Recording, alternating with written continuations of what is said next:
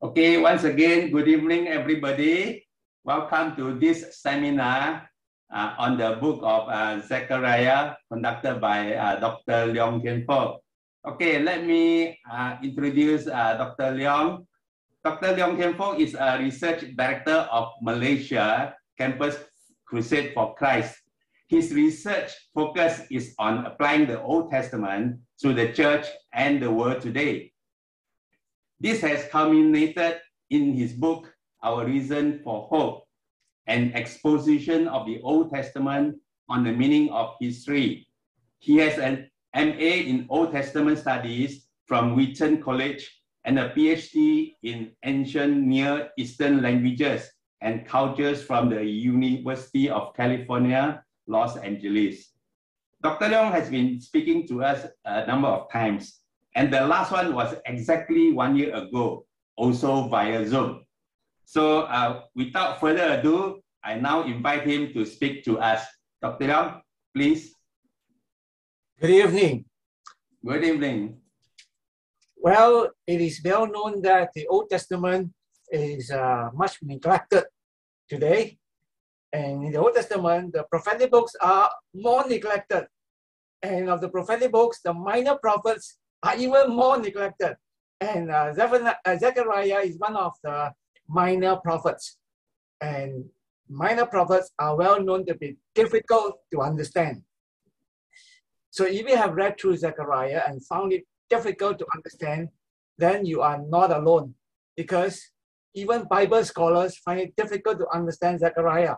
If you pick up a commentary, the commentator may, right in the beginning, confess that he found this book difficult to understand.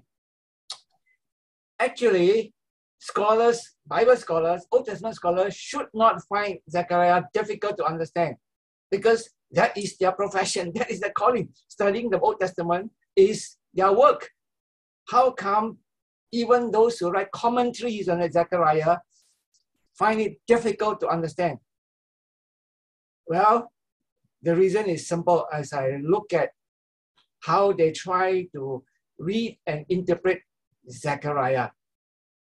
So I would try to overcome the reason why they find Zechariah difficult.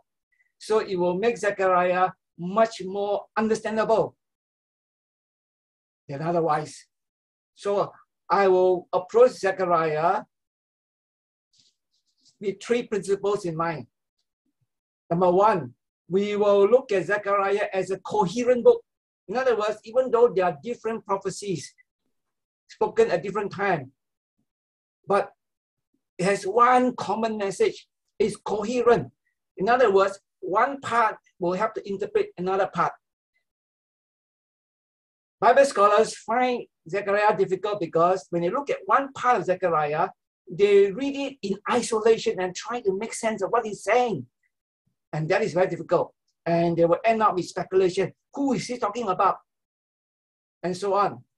Secondly, another principle is that we will look at the Bible, the Old Testament, and the prophetic books as coherent.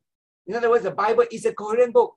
The Old Testament is a coherent book, and the prophetic books are coherent. In other words, we can use the other prophetic books and the Old Testament and the New Testament to help us understand Zechariah.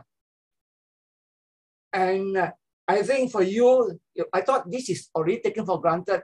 Yeah, but this is not how the Bible scholars operate. They don't study Zechariah with these assumptions that Zechariah is coherent, the Old Testament is coherent, the prophetic books are coherent, and the New Testament can help us understand the Old Testament, including Zechariah. So for us, I think there is no controversy that this is the proper approach to Scripture, because Zechariah is Scripture, the Word of God, part of the Word of God. The Word of God is coherent. It has a unified message concerning Jesus Christ. So this is the assumption we will use as we look at the book of Zechariah later on. But another thing about the prophetic books in general, and tonight, Zechariah in particular, is this. The prophets often when they talk about the coming of the Messiah, they do not distinguish between the first and second coming. In fact, most of the time when you read the prophetic books, there is no indication that the Messiah will come twice.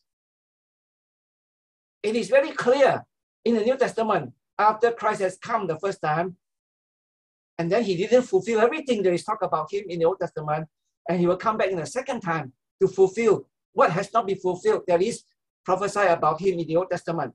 But when you read the prophetic books, they often collapse the two coming of the Messiah or Christ as though it's one event. We'll come back to this later on in Revelation to Zechariah. So we have to bear this in mind as we read Zechariah. We will look through, in fact, we'll look at every chapter, not the whole thing, of course. We are kind of turning points, important passages from each of the chapters. We will bear these three things in mind. We will interpret Zechariah, whatever passage we are looking at, in light of other passages in Zechariah.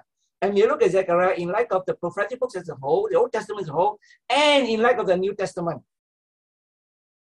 And remember, the prophets, even at times, Zechariah does not distinguish between the first and second coming of Christ. So when we look at a text concerning the coming of Christ or the Messiah, and what happens after his coming, we have to kind of ask ourselves, has this been fulfilled in his first coming? Because he has come, he has fulfilled many things mentioned about him in his first coming. So we will look back and say, oh, this has been fulfilled. And what has not been fulfilled will be at the second coming. So these are the three principles we will use in reading Zechariah. In fact, these are the three principles we should use in reading any prophetic books. So we'll see this illustrated in Zechariah. Now, Zechariah is a post-exilic prophet, meaning he prophesied after the exile to a community of Jews who had returned from Babylon. If you remember, in 586 BC, Jerusalem and the temple was destroyed by the Babylonians, and the people were exiled into Babylon. And in 538 BC, they returned under the Persian government. Cyrus allowed them to return. So a group of them returned to Jerusalem to rebuild Jerusalem. They began by rebuilding the temple. After they built the altar and the foundation, they faced some opposition and they stopped building. They stopped building for 18 years. The temple of God was very important to the Jews because that was how God dwelt with them. God's presence will be manifested in and through the temple. They stopped building. Then Haggai came and preached to them after 18 years to challenge them to rebuild the temple. And they obeyed the voice of God through Haggai. And God said, I will be you, and stirred up the spirit to make them willing to rebuild. You see, when they obeyed, they don't feel like it, but God made them feel like it after they obeyed. Now, 2 months later, Zechariah began to preach. You see, they obeyed the voice of God through Zechariah within 3 weeks. And then that means another 1 month and 1 week or so, Zechariah started preaching. So this is the historical context. So let's look at the first text. We'll have the slides.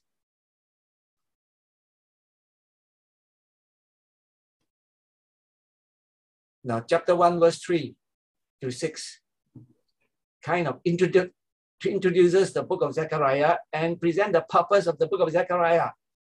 This is from the ESV, chapter 1, verse 3 onwards. Thus says the Lord of hosts, return to me, says the Lord of hosts, and I will return to you, says the Lord of hosts.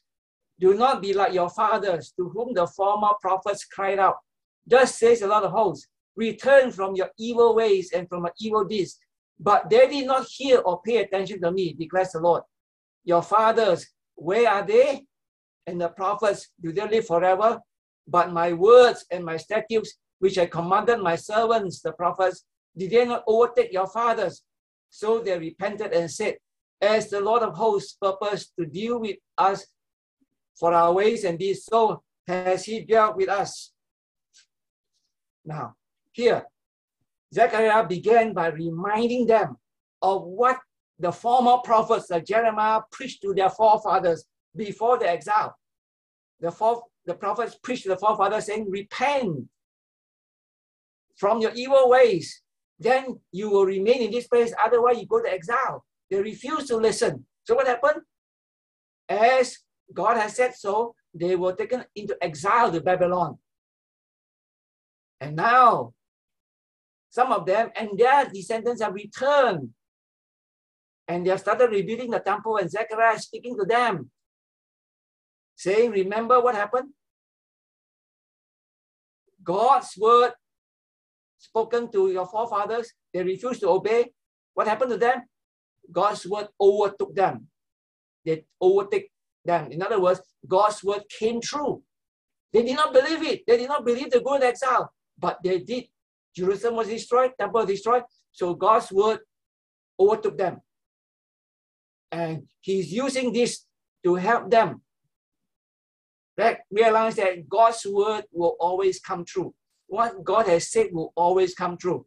And from verse 6 onwards, Zechariah is going to talk about the future. Their future. In fact, some of the future is our past. You see, their future includes the first coming of Christ. So from now onwards, Zechariah is talking about the future. But he's using the past to help them to believe the future. Look at the past. God's word came true. Even though your forefathers did not believe, they did not rejected God's word, but God's word overtook them. So therefore, as God is going to give them new revelation concerning the future, they have to realize that this word will also come to pass in the future. So Zechariah began by helping them to look at the past so that they will be able to believe what he's going to say about the future. Now, I'll give you a quick overview about the rest of Zechariah. Chapter 1, verse 7 onwards to chapter 6, verse 8. There are 8 visions in one night. Or you can say 8 parts of a vision, because all occur in one night. There are 8 parts or 8 visions. And it has a unified message. And after the vision, there is a symbolic action. Now the vision are all in symbol, and the message is symbolic to the vision. Then after the vision, there is a symbolic action. You may have heard of this before. And after that, there is a Q&A, because a group came to ask the leadership, and Zechariah answered them. There's a Q&A in chapter 8 and 9. Chapter 7 and 8. Then 9 to 14 is revelation concerning the coming of the Messiah. And that 6 chapters are the most difficult part of Zechariah if we do not follow the 3 principles I mentioned early on. Okay, so now we want to look at the 8 visions. Now, to overview Zechariah, we have to look at the parts. Otherwise, it doesn't make sense. I cannot just sum up everything because, for example, there are 8 visions. So we will quickly run through the 8 visions, highlight what they're all about and what is the message. Let's look at the first vision. Next slide. Now, in the first vision, Zechariah saw riders on horses.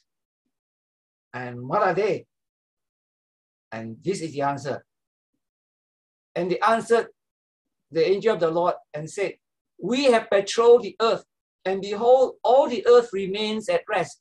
Then the angel of the Lord said, O Lord of hosts, how long will you have no mercy on Jerusalem and the cities of Judah, against which you have been angry these 70 years? And the Lord answered, I'm exceedingly jealous for Jerusalem and for Zion, and I'm exceedingly angry with the nations that are at east. For while I was angry but a little, they furthered the disaster. Therefore I have returned to Jerusalem with mercy. My house shall be built in it, and the measuring line shall be stretched over Jerusalem. My city shall again overflow with prosperity, and the Lord will again comfort Zion and again choose Jerusalem. So this is about the future of Jerusalem. So the riders on horses, they are sent to patrol the earth. And this is the report. They say as they patrol the earth, they found that the nations, including those nations that sent the Jews into exile, are at ease. But Jerusalem is not at ease, still under control of the Persian Empire, and they are still trying to rebuild the city, rebuild the temple. They face opposition from the neighbors. So Jerusalem is not at peace. So the angel said, how long will God will be angry? 70 years. Now the exile is over, 70 years over. They have come back. Why is Jerusalem not at ease, whereas the nations are at ease? And God gave, I'm jealous for Jerusalem. I will protect Jerusalem. I'm angry with the nations who are at ease. Now this is a serious sign that God is going to do something for the nations who are then at ease. He said, I will angry a little, but there's further disaster. That meant that God allowed the nation to attack Jerusalem and send them in exile because God was angry with them a little, but they did more than what they're supposed to do. They were very cruel, so God will judge them. So he said, I have returned to Jerusalem. Good news to them. My house will be built. They're in the process of building it. Now God said it will be built, promising them it will be completed. Not like last time. They stopped halfway. And the measuring line will be over Jerusalem, meaning Jerusalem will be rebuilt. At this point, Jerusalem was still rebuilt. The wall was not rebuilt yet. That was later when Nehemiah came. So the temple was being rebuilt. The city is being rebuilt. And God said will be prosperous. Now, we will have this in our mind, this theme of Jerusalem being rebuilt. We are asked, has this already been fulfilled? Has Jerusalem been rebuilt in such a way that they have prosperity and so on? Okay, so this is the first vision. Let's move on to the second vision. Next slide. And I lifted my eyes and saw, and behold, 4 horns. And I said to the angel who talked with me, what are these? And he said to me, these are the horns that have scattered Judah, Israel, and Jerusalem. And the Lord showed me 4 horsemen. And I said, what are these coming to do? And he said, these have come to terrify them, to cast down the horns of the nation who lifted up their horns against the land of Judah to scatter them. So the 4 horns refers to the nations that have scattered Jerusalem. And then there are 4 craftsmen. Who are they? They are to terrify, to cast down the horns. In other words, they are to overcome the horns. God will use them to bring down the horns, the nations, including those who have scattered the Jews. Now, who are the craftsmen? Now, the word craftsman in Hebrew is used for the builder of the tabernacle and the builders of the temple. Now, in the context of Zechariah, remember, God just said, my temple, my house shall be rebuilt. And the bigger context, they were in the process of rebuilding the temple. So in other words, these 4 craftsmen are the 4 temple builders. 4 to counteract it. 4. Now, all these are symbols, you see. They are symbolic. So we have to interpret the symbol. So the 4 craftsmen are temple builders. So God will use temple builders to cast down the nations. Wow, think about that. God is going to use soldiers, weapons, but use temple builders. What does that mean? Now, the temple is where God dwelt and where he reigned. His throne is in the temple. He reigned over Israel and over the nation from the temple. So building the temple has the idea of establishing God's reign in a tangible way, in a practical way. Of course, God reigns all the time, but God works through human beings. Now, for us, now I can't help but give a very quick application here because it's so beautiful. Today, the church, we have no temple. The church is the temple of the Holy Spirit. So we are the temple. So when we make disciples, we build God's temple. We are God's temple builders. And that means as we make disciples of all nations, as we build God's temple, the temple of the Holy Spirit, this will bring down the nations. So this is to show the application now. We do not have time to develop this into the sermon. So this is to show us how God eventually will work in this world is in and through his people. Now we turn to the next vision now. And I lifted my eyes and saw a man with a measuring line in his hand to measure Jerusalem, to see what is its width and what is its length. Jerusalem shall be inhabited as villages without walls, because of the multitude of people and livestock in it. And I will be to her a wall of fire all around, declares the Lord, and I will be the glory in her midst. Now, they built on what is mentioned just now about measuring line, about rebuilding Jerusalem. So this elaborate on the rebuilding Jerusalem part. And what is amazing is, it says Jerusalem shall be inhabited without, as villages without walls. In an ancient city, they always have walls, because of the nature of the ancient world, to protect the city. To say Jerusalem will be villages without walls is something unusual. Why without walls? Because there are so many people, multitude of people. Later we will see that this will include Gentiles becoming part of Jerusalem. And God said, I will be a fire wall around them. God will protect them. Now, and I will be in the midst. Now, what is Jerusalem here about? Okay, we will try and trace this. Has this been fulfilled? How is this fulfilled? Is it fulfilled the first coming or the second coming of Christ? Okay, so bear in mind the theme of Jerusalem. Now, that's the next slide. We're still in the same vision. Okay, now, still the same vision. Up, up, flee from the land of the north. Up, escape to Zion, you who dwell with the daughter of Babylon. For thus says the Lord of hosts, after his glory, send me to the nations who plundered you. Behold, I will shake my hand over them, and they shall become plunder for those who serve them. And you will know that the Lord of hosts has sent me. Sing and rejoice, O daughter of Zion. For behold, I come and I will dwell in your midst, declares the Lord. And many nations shall join themselves with the Lord in that day, and shall be my people, and I will dwell in your midst. And you shall know that the Lord of hosts has sent me to you, and the Lord will inherit Judah as his portion in the Holy Land, and will again choose Jerusalem. Now, I quickly note that we see twice that you will know the Lord of hosts has sent me, twice here. This is repeated a number of times in Zechariah. In other words, Zechariah, God is concerned about affirming Zechariah as the prophet of God when what he prophesied comes true. Okay, we will not dwell on that further. Okay, here it gives a bigger picture about the Jerusalem I mentioned just now. Other nations will come and join themselves and will be called my people. Gentiles will be part of Jerusalem, that Jerusalem that God said he will build. Villages without wall, and God will protect, and God will dwell within their midst. Now, what is the meaning of Jerusalem here? Has this Jerusalem been rebuilt? Has this Jerusalem been fulfilled?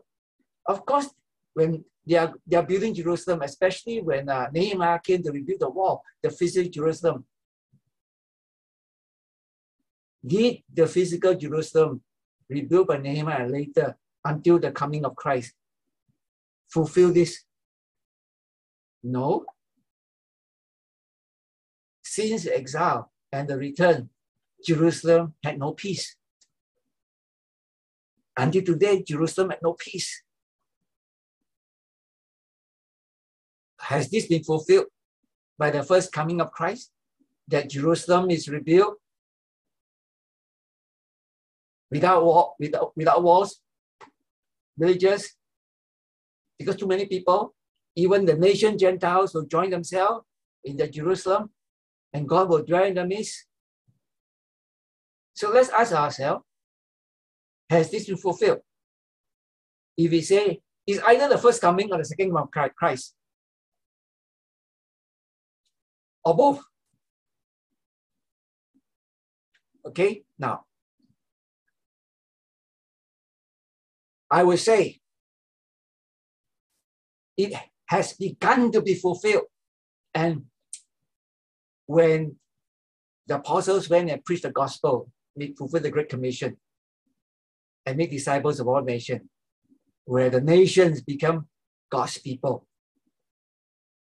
In other words, this Jerusalem that is talking about, that Zechariah is talking about, without walls. The idea without walls shows us that, he's thinking of a different kind of Jerusalem, a city. The one that Nehemiah came back to rebuild had walls. This had no walls. And God will protect them. And Gentiles will join them. So in other words, this Jerusalem is actually the church. It has been fulfilled. As the church grows, that is the Jerusalem that's been rebuilt. And at the second coming of Christ, the new Jerusalem, which is also called the bride of Christ, the church, will be completed. In other words, this building of Jerusalem starts with the first coming of Christ and continue to be built and completed at the second coming of Christ. This is how to make best sense of this text, because this is God's word. It has to be fulfilled. And we have to look at how it is fulfilled. We have to use the New Testament to understand what it is. Okay, now, as we move on, you'll see that this interpretation, understanding of this Jerusalem will become clearer and clearer and more sensible. Okay, look at the next vision.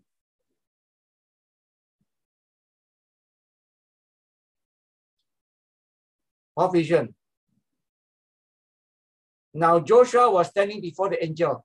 Now he was clothed with filthy garments. And in the earlier verse, Satan was accusing him. And this is a very well-known text. Joshua, the high priest, was clothed with filthy garments, and signifying he was sinful. And Satan was accusing him. And the angel said to those who were standing before him, "Remove the filthy garments from him." And to him, he said, "Behold, I have taken your iniquity away from you, and I will clothe you with pure vestments.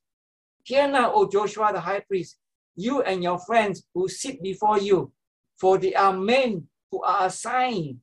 Behold, I will bring my servant the branch, and I will remove the iniquity of this land in a single day." Now, this text is probably, this vision is probably one of the easiest to interpret in light of the New Testament. Now, Joshua is a high priest, and Christ came as a high priest. He had filthy garments, iniquity, and God said, change it, remove that and put on pure garment. The meaning is, I have taken iniquity away from you. And the high priests represent God's people as a whole. And the underlying, the last two lines, I will bring my servant the branch. Now, if you try to understand this in isolation, it doesn't make sense. What is the branch? But when you read it in light of Jeremiah, Isaiah, the branch refers to the Messiah. And it makes very good sense here. And they will remove iniquity of this land in one day. In other words, God will bring the branch, the Messiah, and remove the iniquity of this land, the sin of this land, in a single day. In a single day, God will remove the sin of this place. And of course, we now know that happens when Christ was crucified on the cross in one day. God took away the sin of the world. Now, what is amazing here is verse 8. Joshua the high priest, you and your friends who sit before you, for they are men who are assigned. Now, these men who sat with Joshua, who are assigned, in the context of the high priest, will be his fellow priests, his high priest, the other priests. The priests were there to offer sacrifices so that their sins are forgiven. So in other words, they are assigned. What sign is that? Because their activity is to bring about forgiveness of sin through the sacrifices. And now God said they are assigned, a sign of removing sin, forgiveness of sin. And in this context, God said, I will bring about the branch, the Messiah. So you see, Zechariah begins to combine the role of the Messiah, the branch, and the priest. The role of king and priest. This will come into explicit expression in chapter 6. So here is a kind of prophecy concerning one day, the Messiah, the king, who will play the role of priest and bring forgiveness of sin. Now, For us, we look at this, oh, there's nothing new. We all know this already. But you have to remember, when it was first spoken to the people 500 years before Christ, this is mind-boggling news to them. It's unbelievable. Try and put ourselves in their shoes. 500 years before Christ, listening to these words, that the Messiah, the King, will be praised and will take away iniquity in one day. But as unbelievable as it was to them, it has been fulfilled through Jesus Christ. So this concerned the Joshua the high priest. The next vision, chapter 4. The next slide, we'll look at another vision. This concerns Zerubbabel. So in this vision, Zechariah saw a lampstand with branches with 7 lamps. And they call the menorah. You know, you may have seen a picture of this, the lampstand in the tabernacle. So there's this big lampstand with the 7 lamps. And there are 2 olive trees by the side. And the olive trees are pipe linked to the lampstand through pipes. Oil is drawn into the lampstand. In other words, the oil is the fuel for the lampstand to the olive oil. So there's no need for external supply of oil. The 2 olive trees will supply the oil. And what's the meaning of this? Here we have it. Then he said to me, this is the word of the Lord to Zerubbabel, not by might nor by power, but by my spirit. Very famous text. Says the Lord of hosts, who are you, O great mountain? Before Zerubbabel, you shall become a plain. The hands of Zerubbabel have laid the foundation of this house, the temple. His hand shall also complete it. And you will know that the Lord of hosts has sent me to you. These 2 olive trees on the right and on the left of the lampstands are the 2 anointed ones who stand by the Lord of the whole earth. Now let's look at further up first before we look at the 2 anointed ones. Now, this very famous quote, not by might, but by power, not by power, but by my spirit, says the Lord. In this context, it's about rebuilding the temple. In other words, whatever great mountain that is stand before Zerubbabel, whatever obstacle shall become a plain. Nothing can stop Zerubbabel from finishing rebuilding the temple. So the theme of the temple comes in. We saw Jerusalem, now the theme of the temple shall be completed. Then you know that the Lord of hosts has sent me. Okay, so it's not by power, not by might, but my spirit. In other words, the temple will be rebuilt, not by might, not by power, but by my spirit. What does that mean? That's where the lower part comes in. The 2 olive trees, they supply oil to the lampstand so that the lamps will keep burning, representing perhaps God's presence with them, God's empowering presence in them. Now, are the 2 anointed ones. The 2 olive trees are the 2 anointed ones, one on the left and on the right. Who are they?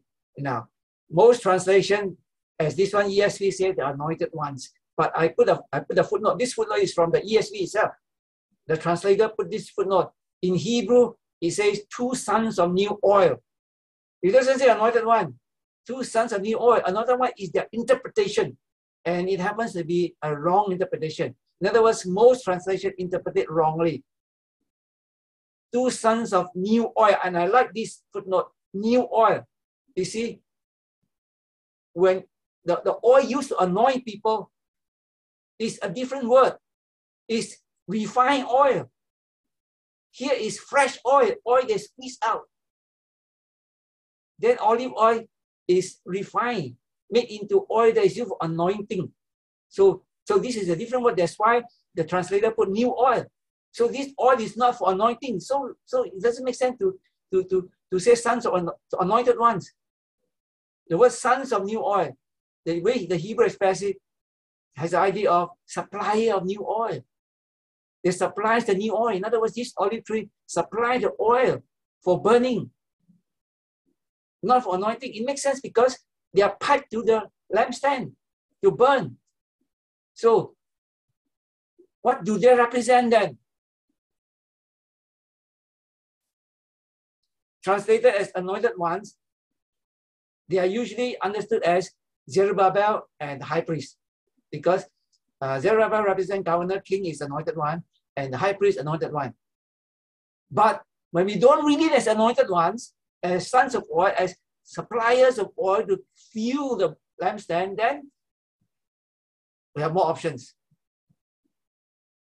And who are the most likely candidates who stand by the Lord and who supply oil to keep the lampstand going, keep the power going? They are the two prophets, Haggai and Zechariah. Now I have quoted 7:12 here. That shows even in Zechariah itself, there's a connection between the Spirit of God and his prophets. Here the law and the words of the Lord of hosts had sent by his Spirit through the former prophets. So it makes sense to see the two sons of new oil, the source of oil, the source of power, as the two prophets, because the two prophets are empowered by the Spirit. They preach Spirit-inspired word. Now, you recall, I mentioned briefly just now, when for 18 years, they stopped building the temple because they put the wrong priority. They put priority on their luxurious house rather than on rebuilding the temple. So they stopped for 18 years. But when Zechariah preached and they heard the preaching, they obeyed. And when they obeyed, God said, I'm with you, and God aroused their spirit. They didn't feel like doing it when they obeyed. They just know God has spoken, so they obeyed. And God aroused them so that they become willing to do it. God empowered them to go and rebuild the temple. So here is in the context of rebuilding the temple. So it makes sense that, and Zechariah is complementing and supplementing the preaching of Haggai to encourage them, empower them to go on rebuilding the temple and beyond that. So the two olive trees are the prophets. Now, combine this with the temple builders. Remember? The craftsmen, the temple builders. God is going to use the building of his temple to bring down the nations. And here are the prophetic word that will empower the temple builder, the craftsman, the preaching of God's word. Now we look at it in the context of the church. God will use his people as the church to make disciples of all nations, ultimately to rule the world. And it is through the preaching of his word they will empower the making of the disciples. Through this symbolic message, we have a beautiful message from Zechariah. You see, the different visions are different parts of a puzzle. Together, it gives a coherent message. So now we move on to the next vision. Vision number 6. In this vision, Zechariah saw a large scroll, big scroll flying. And this scroll has words written on both sides of the scroll. And you'll see what is written on either side of the scroll. Then he said to me, this is the curse that goes out over the face of the whole land. For everyone who steals shall be cleaned out according to what is on one side. And everyone who swears falsely shall be cleaned out according to what is on the other side. I will send it out, declares the Lord of hosts, and he shall enter the house of the thief and the house of him who swears falsely by my name. And he shall remain in the house and consume it, both timber and stones. So this scroll, flying scroll, on one side, condemns the one who swears. On the other side, condemns the one who steals. In other words, we know this from the 10 Commandments, right? So the one who steals, thou shalt not steal, is written on one side, one tablet. The tablet put on put in the Ark of the Covenant that God gave Moses. And you shall not bear false witness is on the other side. In other words, it summarizes the 10 Commandments. In other words, this scroll represents the 10 Commandments. The 10 Commandments will go out. It will be a curse to those who violate it and refuse to repent. So they will be cursed and cleaned out. You will go to the house. They will experience a curse and be cleaned out. So this concern, what is God going to do in the future? Then we look at the next vision to see better the meaning of this. In this vision, he saw a woman in the basket. And I said, what is it? He said, this is the basket that is going out. And he said, this is their iniquity in all the land. And behold, the leaden cover was lifted, and there was a woman sitting in the basket. And he said, this is wickedness. And he thrust her back into the basket and thrust down the laden weight on its opening. Then I lifted my eyes and saw, and behold, two women coming forward. The wind was in their wings. They had wings like the wings of a stork, and they lifted up the basket between earth and heaven. Then I said to the angel who talked with me, where are they taking the basket? He said to me, to the land of Shinar, that is Babylon, to build a house there. So just now we saw that the 10 Commandments will go and curse and clean out people who violate the 10 Commandments. Now, wickedness, iniquity will be put in the basket and taken to Babylon where it belongs, taken away. Now, this reflects what we saw just now, that God will remove the iniquity in one day. Now, this is symbolic in a graphic way. On one hand, iniquity will be taken care of, will be removed. But those who sin and repent will be cursed and cleaned out. So you can see we have a very spiritual message here. From the, as Christian, we can see very clearly what he's talking about. Because Christ has come and begin to fulfill this whole thing. Okay, let's look at vision number 8, the last vision. In this vision, Zechariah saw 4 chariots. Now, not riders on horses.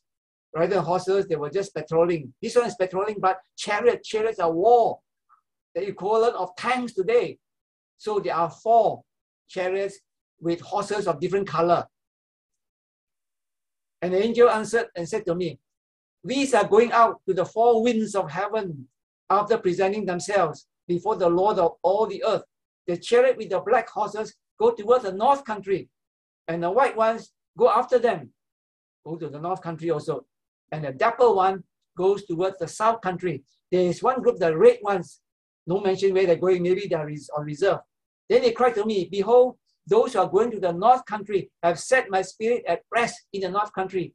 Now, north country refers to Babylon, Assyria. You see, the geography of the place is such that to the east of Israel is desert.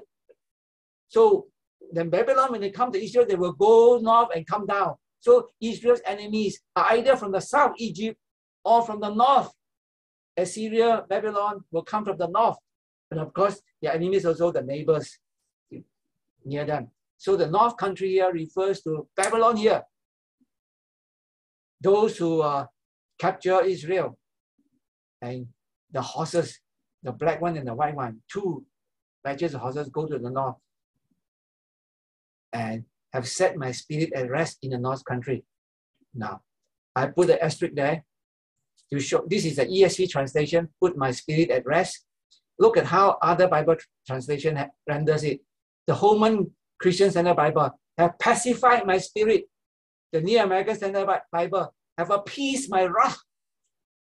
The NLT, New Living Translation, vented the anger of my spirit. Have set my spirit at ease. Too tame, too literal. But here we know that these are war chariots, and you read it in the context of later texts about God punishing the nations, about God removing iniquity and so on.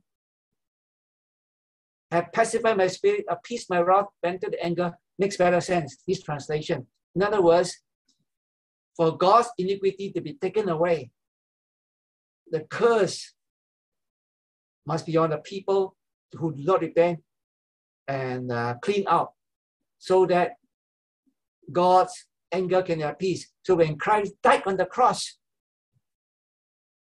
God's anger was appeased. There's a technical term called propitiation. And I'm aware that in more recent years, this doctrine is not very popular anymore. People find it very hard to see how God, his anger need to be appeased. People who find it difficult to understand, basically, I would say, don't understand the holiness of God. God is so holy. God's wrath, I'm not sure I mentioned this in our last year's study on Zechariah and Joel.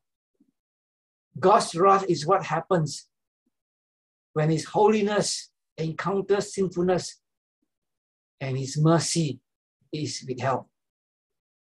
God's wrath is not an attribute of God.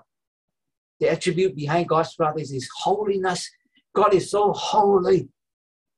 When the two sons of Aaron, Nadab and Abihu, when they were in the presence of God, they offer incense that is not prescribed. They dropped dead. Ananias, Sapphira in the New Testament, when they lied to the Holy Spirit, they dropped dead because God is so holy. When God's holiness encounters man's sinfulness, and when his mercy is withheld, wrath is what happens. And that love has to be appeased. If sin is to be taken care of once and for all, and Christ bore that wrath. Okay, so these are the 8 visions. Now, I have kind of gone through it linearly so that we can follow the flow, not topically, but we may not have enough time to try and look at it topical, like we look at Jerusalem, look at temple, and so on. But I hope that in your own minds, you begin to try and piece together topically. Now, before we move on to take a break and move on to chapter 9, look at 7 and 8 very quickly. Look at chapter 7. Oh, sorry, there's one more. Oh, this very important one actually. Yeah, this one, not yet chapter 7. This one is the symbolic action I mentioned after the vision. There's a symbolic action. So this is not vision anymore. Zechariah was actually asked to go and crown Joshua the high priest. Take silver gold and make a crown and set it on the head of Joshua the son of Jehozadak the high priest, and say to him, thus says the Lord of hosts, behold the man whose name is Branch, again, for he shall branch out from his place, and he shall build the temple of the Lord. It is he who shall build the temple of the Lord, and shall bear royal honor, and shall sit and rule on his throne, and there shall be a priest on his throne, and a council of peace shall be between them both. Priest and king will be at peace. And those who are far off shall come and have to build the temple of the Lord, and you shall know that the Lord of hosts has sent me to you. And this shall come to pass if you diligently obey the voice of the Lord your God. Now, this will build on what I mentioned just now. Now, just now we already saw the high priest, how God removed iniquity, symbolized by change of the garments. His dirty, filthy garments is changed by pure garments, and the coming of the branch. Here is no longer in a vision. Here is actual crowning. Symbolic, of course. What does that mean? It's very obvious. The branch is Jesus Christ, the Messiah. He will also be the high priest. Priest and kingship come together. Now, this should not be strange even to an Old Testament person, because why? Psalm 110 already said. Psalm 110 is about the Messiah. It is the most quoted psalm in the New Testament. And in Psalm 110 verse 4, it says that person, the Messiah, shall become a priest according to the order of Melchizedek. So already in Psalm 110, there is already that presentation of the Messiah as priest, but not from the Levite, because from Melchizedek, because the Messiah is from Judah. Priest has to be from the Levites, but he's not a priest according to the Levite order, but the order of Melchizedek. So become king and priest. So this put together. What is of special interest for us here is, he shall build a temple. Now he's taken the role of Zerubbabel. And those on file shall help to build the temple. Now, is it going to be a literal temple? Because the Messiah shall build a temple. The temple is being built by the Jews. So it is another temple, not the one they are building. So in the same way, the Jerusalem they talk about, that I mentioned just now, it's not the Jerusalem they're building, it's another Jerusalem. So you combine the two pictures, the Jerusalem and the temple. We are the temple of the Holy Spirit. And the New Jerusalem is also called the bride of Christ. The church is also the New Jerusalem. So merging together. So you see, as I mentioned just now, as we move on, you see clearer and clearer. What Zechariah is talking about is when the Messiah comes, Gentiles will be added to the Jerusalem, the church, the temple of the Holy Spirit, which Christ built and we have built. So he's talking about the church. For a long time, I thought, and for many people think that the Old Testament is silent on the church. From first coming and then jump over the second coming. No mention about what happened in between. Here we can see Zechariah is talking about the church. From its beginning, last year we studied Joel. It was founded when the Holy Spirit came on the day of Pentecost, and 120 of them spoke in a language they never learned. They prophesied in a language they never learned. That was the beginning of this building of this Jerusalem and this temple that we are reading about in these visions, and finally in this symbolic action. So this is all prophesied by Zechariah 500 years before Christ came. Okay, so now 7 and 8, as I mentioned, is Q&A. Look at chapter 7. A group, they are people who have been there.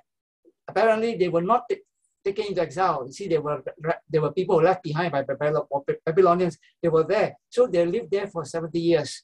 And they have been fasting when the people in exile. So now they realize that the temple is about to be finished. So the exile is over. So they want to find out whether they should continue fasting or not. And this is what happened. They answered, then the word of the Lord of hosts came to me. Say to all the people of the land and the priests, when you fasted and mourned in the 5th month and in the 7th, for these 70 years, was it for me that you fasted? Were not these the words that the Lord proclaimed by the former prophets when Jerusalem was inhabited and prosperous, with the cities and around her, and the south and the lowland were inhabited? That is before the exile. Was it not what God said? Render true judgment, show kindness and mercy to one another. Do not oppress the widow, the fatherless, the sojourner, or the poor, and let none of you devise evil against another in your heart. He's probably referring to Isaiah chapter 58. So the people fasted. But on the same day they fasted, they perpetrated injustice. God said, is that the fast I want? God said, I want to listen to you. So now these people have been fasting for 70 years. And now they ask whether they should stop fasting or not, because now Jerusalem the temple is being rebuilt, exile is over.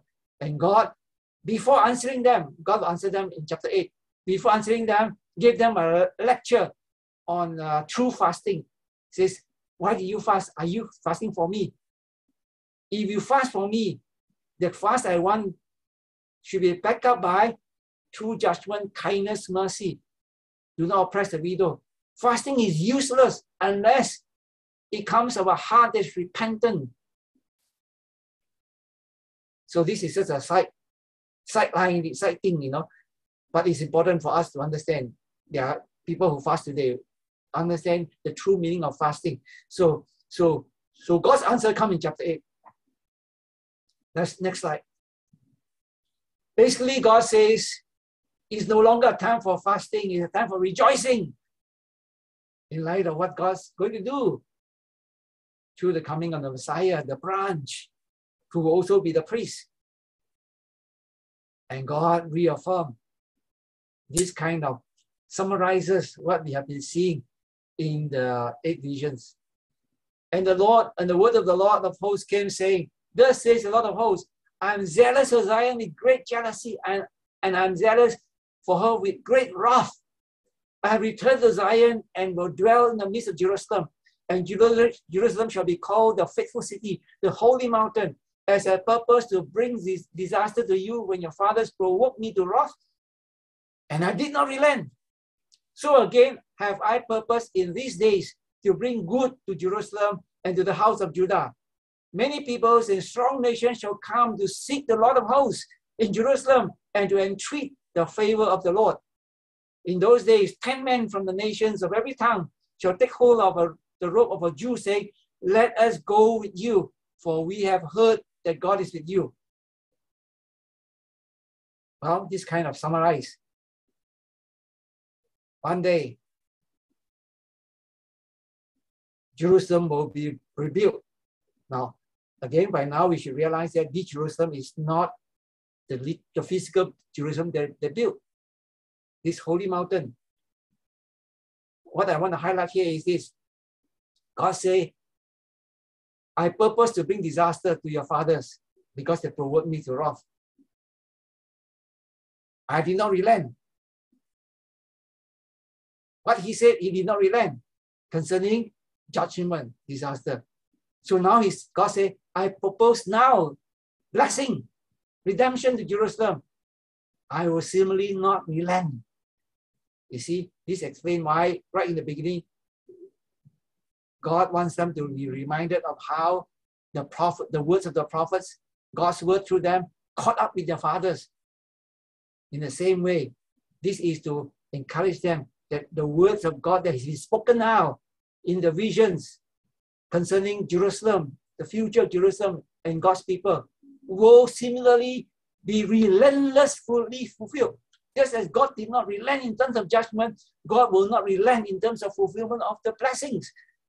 The purpose in this day to bring good to Jerusalem. Now again, this Jerusalem, as I mentioned, it is being rebuilt. The church, and one day will become the new Jerusalem in Revelation 21 and 22, when Christ comes back. It is being fulfilled. Gentiles came to know Christ through Jews, beginning, especially for us, Paul. And I'm jealous for Jerusalem with great wrath. We will see why this great wrath comes into this picture. Why his jealousy for Jerusalem, his redemption to Jerusalem involved great wrath. Not wrath on Jerusalem, that is past, but why great wrath? Keep this in our mind so that when I talk about this, you recall it is in this passage. Okay? Now, we have covered chapter 1 to 8. Chapter 9 to 14 is something very different.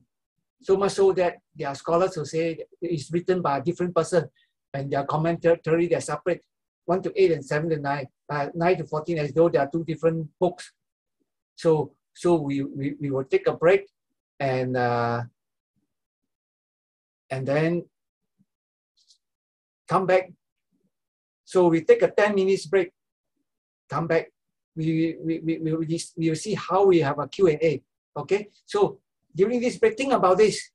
So we cover a lot of ground, the 8 visions and so on, because otherwise we can't really grasp the message. So we have to cover the ground. So, and I hope you begin to piece in your mind the coherent message, the themes about building Jerusalem, about the Messiah, about the temple and so on. They all come together.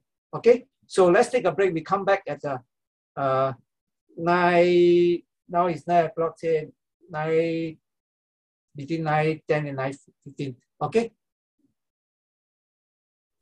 Okay, thank you, Dr. Leong, for the halfway through this the book of Zechariah. Okay, we shall take a break here and then we come back say about 9:10 to 9:15. Around there. And we will wait for Dr. Leong. Okay, thank you. Don't go off. You can off your video, but stay tuned. Thank you. Okay, let's regather. Before we move on to chapter 9, perhaps if there is any question, urgent question that we have to take care of before we move on. Anyone? Based on the... Yeah, thank you this time for the Q&A. If anybody wishes to ask questions, you can unmute, and then it will be better if you can show yourself so that Dr. Leong will know who is speaking to. Thank you. Yeah, it's open. Time is open for Dr. Leong's Q&A time.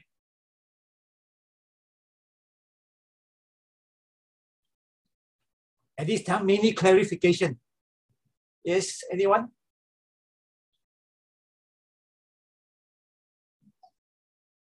Okay, then we wait for later on. That means nothing to clarify. That's good news, I hope. Now, as you have seen, the way I interpreted chapter 1 to 8 is in light of what Christ has accomplished in his first coming. If we don't look at it from that point of view, then it's hard to make sense of what the visions are about. The building of Jerusalem, building of temple, and so on.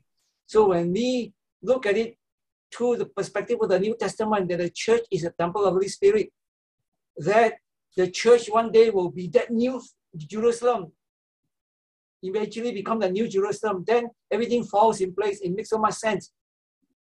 And it has a very meaningful message for us. So in the same way, we are going to use the same perspective to look at chapter 9 to 14. I mentioned about scholars having difficulty in understanding Zechariah is mainly chapter 9 to 14, especially chapter 11. Unlike the other prophets, where you can usually know what not only what they're talking about, what they're referring to. The problem with Zechariah 9 to 14 is, even if you know what they're talking about, you're not sure what they're referring to. So if we use the New Testament to help us, then everything falls in place. Okay, we are going to look at every chapter, and every chapter has a verse, a text that is quoted or alluded to by the New Testament. We'll focus on those texts. We can't look at every text. It's too big a book for 2 hours, but we will highlight those texts that are either quoted or alluded to by the New Testament, and we see how it talks about Jesus Christ and what he will accomplish. Okay, the first one, chapter 9. This is a well-known one. Rejoice greatly, O daughter of Zion. Shout aloud, O daughter of Jerusalem. Behold, your king is coming to you. Righteous and having salvation is he. Humble and mounted on a donkey, on a coat, a foal of a donkey. I will cut off the chariot of Ephraim and the war horse of Jerusalem. And the battle bow shall be cut off. And he shall speak peace to the nation. His rule shall be from sea to sea and from the river to the ends of the earth. Now we know at the triumphant entry, when Jesus was riding on the donkey, Matthew 21:5, proclaiming himself to the Messiah, fulfilling this prophecy. Oh, go back to chapter 9. Not yet. Okay. So it's quoted by Matthew, referring to the Messiah. The king is coming, the Messiah coming. So this outright. So people who say, don't know what he's talking about, they refuse to recognize that Matthew has already solved the problem for us. He's talking about the Messiah, Jesus Christ. So if you don't look at it from the New Testament, they are great. Imagine there are commentators who say, it's Alexander the Great. Then it's so subjective. But when you understand it in light of the rest of Zechariah talk about the branch coming, about the Messiah coming, and the Old Testament and the Gospel talk about him as the Christ. So it's very clear. So when people who refuse to do that will find this text very difficult. So that's why I said it is not that difficult when we allow the rest of the Bible, especially New Testament, to help us understand. Okay? Now, look at it here. Talking about Jesus Christ, we know he will speak peace to the nations. This has to be the first coming, right? Because in the second coming, it will be judgment. And yet he will rule from sea to sea, ends of the earth. So he has begun to rule as the church grow throughout all the world. He has begun that. So this will again amplify what we saw just now, that the Messiah will come and he will rule in peace now, then later on will be judgment. Okay, this is the first text. Second one, chapter 10. My anger is hot against the shepherds, and I will punish the leaders, for the Lord of hosts cares for his flock, the house of Judah, and will make them like his majestic steed in battle. From him shall come the cornerstone, from him the tent peg, from him the battle bow, from him every ruler, all of them together. They shall be like mighty men in battle, trampling the foe in the mud of the streets. They shall fight because the Lord is with them, and they shall put to shame the riders on horses. Now this is not peace anymore. It's it's war. Now highlighted the cornerstone. Who is this cornerstone? Shall come the cornerstone. We know it's a ruler. Here, tent peg, whatever, battle bow is about ruler, and they will fight like a steed, majestic steed. So now we'll come back and perhaps look at whether this is about the second coming or the first coming. But who is the cornerstone? Next slide. It is not quoted directly in any New Testament, but look at Psalm 118, verse 22. The stone that the builders rejected has become the cornerstone. This is the Lord's doing. It is marvelous in our eyes. Then verse 26. Blessed is he who comes in the name of the Lord. We bless you from the house of the Lord. Matthew 21:6. Remember, this is also cited in the triumphant entry. When Jesus was riding on a donkey in Jerusalem, the people saying, blessed is he who comes in the name of the Lord. It's not a coincidence. The cornerstone. And here, blessed. And Matthew 21. Also in the context of the triumphant entry, Jesus said to them, have you never read in the scriptures, the stone that the builders rejected has become the cornerstone? This was the Lord's doing, and it is marvelous in his eyes. You see, during the triumphant entry, the cornerstone of Psalm 108 is cited, and blessed is he who comes in the name is cited in the context of the triumphant entry, chapter 9. So the cornerstone of chapter 10 just now, we saw just now in Zechariah, refers to, again, the Messiah indirectly. So chapter 10 also has a reference to the Messiah indirectly. But that's the language of battle. We'll come back to that. Let's move on to the next slide. Chapter 11. And this is the most exciting one. So I became the shepherd of the flock doomed to be slaughtered by the sheep traders. But I became impatient with them, and they also detested me. So I said, I will not be your shepherd. What is to die, let it die. What is to be destroyed, let it be destroyed. And let those who are left devour the flesh of one another. Then I said to them, if it seems good to you, give me my wages. But if not, keep them. And they weighed out my wages, 30 pieces of silver. Then the Lord said to me, throw it to the potter. The lordly price at which I was priced by them. So I took the 30 pieces of silver and threw them into the house of the Lord to the potter. Now this is, if we take it by itself, it's very, very confusing. Okay, what happened was, here, in a vision, God told Zechariah to shepherd the flock to be doomed. In a vision, that means Israel. The flock to be doomed. That means this flock is destined to be doomed. And yet God called Zechariah to shepherd this flock. Now it's symbolic. And as we read on, we know he's playing the role of the Messiah to shepherd the flock. He's playing a symbolic role, taking the role of the Messiah, shepherd the flock, destined to be doomed. And then he stopped. I became impatient with them, and they detested me. So he stopped being the shepherd. Do not be this shepherd. He said, let them die. Those who are supposed to die, destroy. And those who didn't die, devour one another. Now, devour one another, as you shall see, is the language of exile. because in the Babylon exile, the Babylonians surrounded the city. No food can go in, no one can come out, and they are hungry, they devour one another. They eat the flesh. It's recorded in Jeremiah. So he played that role. And then, because he stopped being the shepherd and they detested him, rejected him, he asked for wages. And they gave him 30 pieces of silver, which is the price of a slave that is gone by an oar. In other words, a slave that is caused to die by negligence, pay the price of a slave. And then the Lord asked Zechariah to throw it to the potter in the house of the Lord. Okay? What is the meaning of this?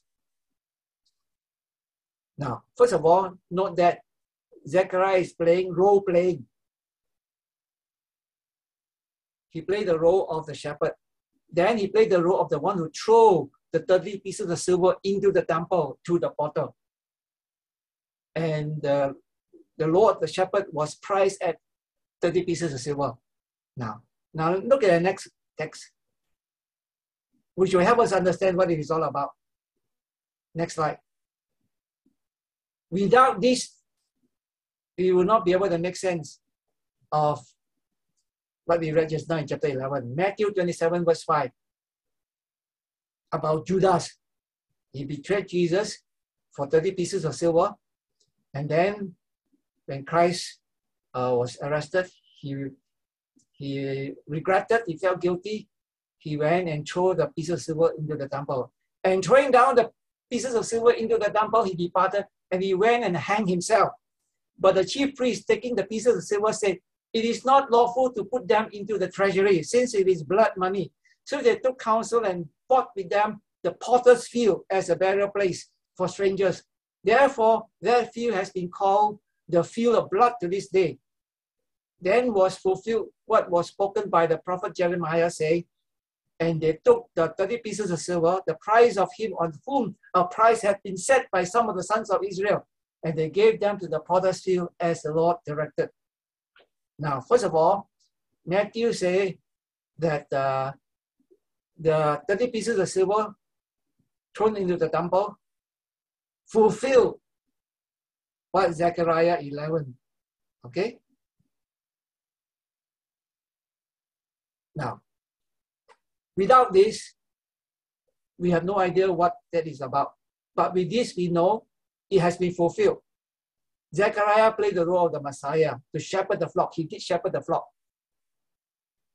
But they rejected him. And Judah betrayed him, priced him at 30 pieces of silver. Priced him at 30 pieces of silver. And he threw the 30 pieces of silver into the temple. And they used the money to buy the potter's field. So this helps us understand what it means by throwing the pieces of silver into the house of the Lord to the potter. No one has been able to figure out what it meant by to the potter in Zechariah 11. But Matthew helped us. They bought the potter's field. Okay? So, I trust Matthew. Some people have problem with how the New Testament quote the Old Testament. They say it's out of context. But this one is one of those they say out of context.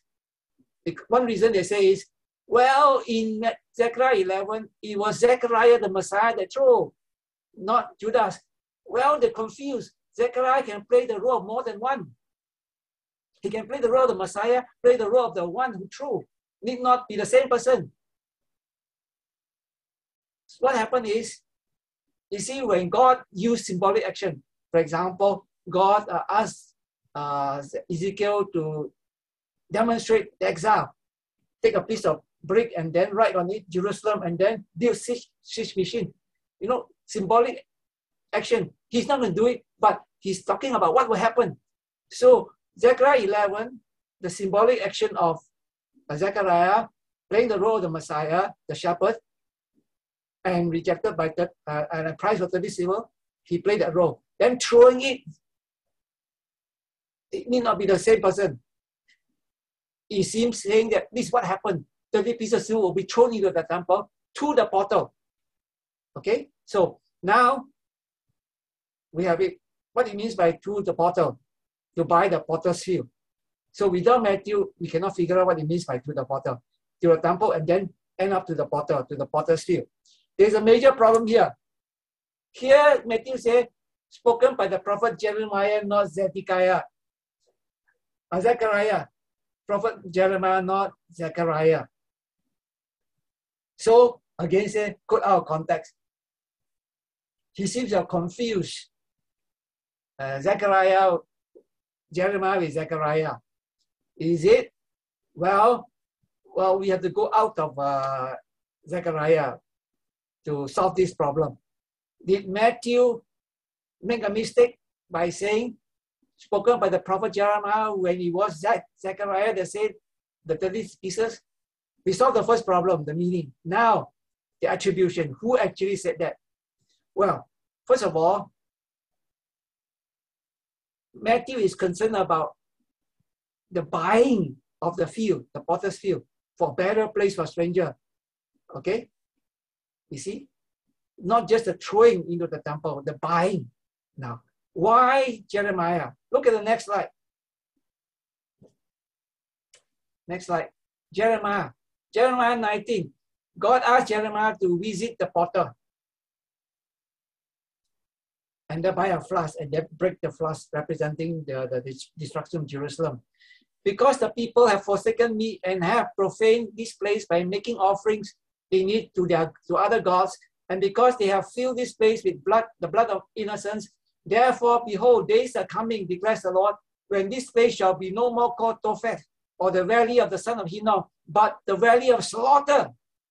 And I will make them eat the flesh of their sons and their daughters, and everyone shall eat the flesh of his neighbor in the siege. Remember just now I mentioned about eating flesh? Men shall bury in Topheth because there will be no place else to bury.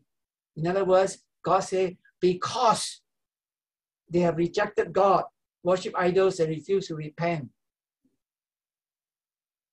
that place shall no longer be called the normal name, Valley of the Son of Hinnom, but the Valley of Slaughter, field of blood. And they go into exile. And in the siege, they will eat the flesh of the sons and daughters and eat the flesh of the neighbor. So it's a prediction of exile. In other words, Jeremiah here is predicting the Babylonian exile because they have rejected God. And as a result of that, that field, which the priest bought field of potter's field, is the same field. Jeremiah is talking about the same place, shall become the valley of slaughter or field of blood, and shall bury people. The priest bought the place to bury strangers. So in other words, there is a precedent here concerning the exile, that because they rejected God, they were going to exile. And that place will be called the valley of slaughter or the field of blood. So Matthew must be thinking of this verse of how, because they rejected Christ, pricing the 30 pieces of silver, the money is used to buy the field of blood, and to bury. So there's a precedent. So what happened is this. Zechariah was combining two sets of prophecy. The first one concerning the 30 pieces of silver in Zechariah. The second one concerning the field of blood, buying the field of blood, into one prophecy. So what is being fulfilled? Basically, it's the prediction in Zechariah, because Zechariah predicted that the Messiah will be rejected, priced at 30 pieces, and the 30 pieces will be thrown into the temple to the potter. And Jeremiah part is the meaning of to the potter. They will use the money to buy the potter's field because they rejected the Messiah. Jeremiah here is about when they rejected God, that field will be called the valley of slaughter, field of blood, and used to bury people. And in the context of exile, as you'll see, the rejection of the Messiah will also result in another exile. as implicit in Zechariah 11. You'll see more in Zechariah 13. Okay, so because of time, I cannot go into a more detailed explanation of this, but just give you an idea how accurate Matthew is when he quoted and when he say what he said. Now, why say Jeremiah? Since he put together the prophecy of Zechariah and Jeremiah, but he only attributed to Jeremiah. Look at Mark 1:2. We see the same phenomenon happening. Mark 1:2 says, as it is written in Isaiah the prophet, behold, I send my messenger before your face, who will prepare your way. The voice of one crying in the wilderness, prepare the way of the Lord, make his path straight. John appeared, baptizing a baptism of repentance for the forgiveness of sin. Now, Mark here is quoting a prophecy from Isaiah as well as from Malachi and combine them into one. And I highlighted there. The first one, behold, I send my messenger before your face, who will prepare my way, is from Malachi 3:1. The voice of one crying in the wilderness, prepare the way, is from Isaiah 40. So he combined two prophecies from two prophets into one, and he attributed to just one, Isaiah, the more well-known one, as is written in Isaiah. So you see, this is the practice of the gospel writers. When they combine two or more prophecies into one, they will attribute to the one that is more famous. So Matthew combined prophecy, not literal quotation, but allusion from Zechariah and from Jeremiah, combined to one, and then attribute to Jeremiah. Okay? So solve the problem. That is a major problem, by the way, of how the New Testament quote the Old Testament, what we have just seen. It's one of the most difficult to explain. So I don't know how far I've gone in terms of how you understand what I'm trying to say. It's the most difficult one. I've tried my best in a short time in the context of studying Zechariah to show you how Matthew did not quote out of context. I trust the New Testament writers when they quote the Old Testament. I have worked through this and I have worked out a pattern of how they actually quote, and they don't quote out of context. And therefore, I confidently attribute Zechariah 9, 10, 11, 12, 13, 14 to Jesus Christ based on the quotation from the New Testament. I trust that they quote not out of context, they quote according to what the text actually means. Okay, so we have just seen an illustration. Let's move on. This is the most difficult part. Now, I mentioned right in the beginning that usually the prophets combine the first and second coming of Christ into one. Now, for example, you read Isaiah, you will never get the idea that Christ will come 2 times. In fact, you read Isaiah, you get the impression that Christ will come during Persian time. But Daniel made it very clear, it's not Persian time, come in Roman time, the 4th kingdom, after Babylon, Persia, Greek, and then Roman. So, but Isaiah is not wrong, he did not say when it comes, but just the impression we get, but it's clarified by Daniel. As about the suffering of Christ, G is about the glory of Christ. Christ said the suffering must precede the glory. And Isaiah presented it as though it's one thing. His suffering, his glory come, together in one coming, no 2 comings. That is the impression we get. He's not wrong, he just didn't spell out the details. But from Daniel 9, Zechariah 11, we can see that there are 2 coming, he stretched it out. The circle stretched out. Daniel 9 says the Messiah will die before the destruction of Jerusalem and the temple. Now, recognize that when Daniel wrote that, you see, Daniel was in exile. When Daniel wrote that, Jerusalem had been destroyed. The temple had been destroyed by the Babylonians. So when Daniel 9 talk about the destruction of Jerusalem and the temple, it's a future one. Not the Babylonian one, the future one. And he says Christ will come before that. And basically to bring atonement, Daniel 9.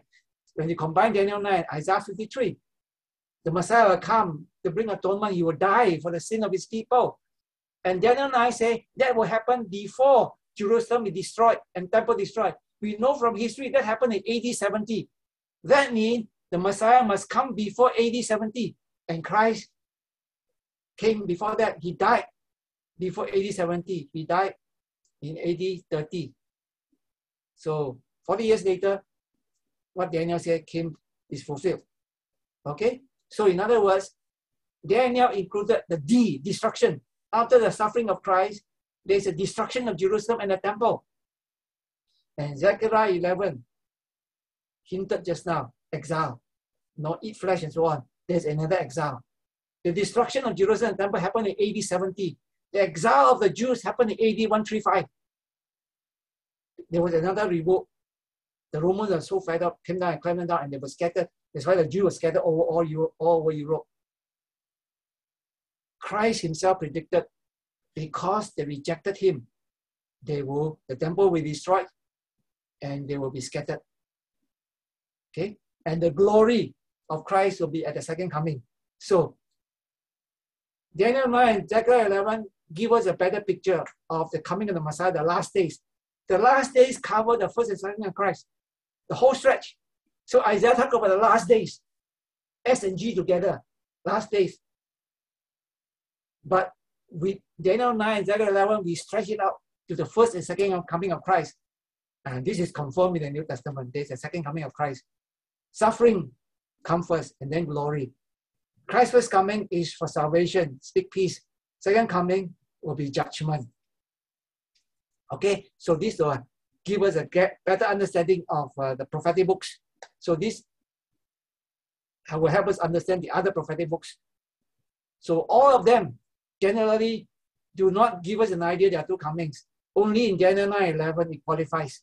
So in the Old Testament itself, there are indications that the Messiah will come twice. Okay, let's move on. Chapter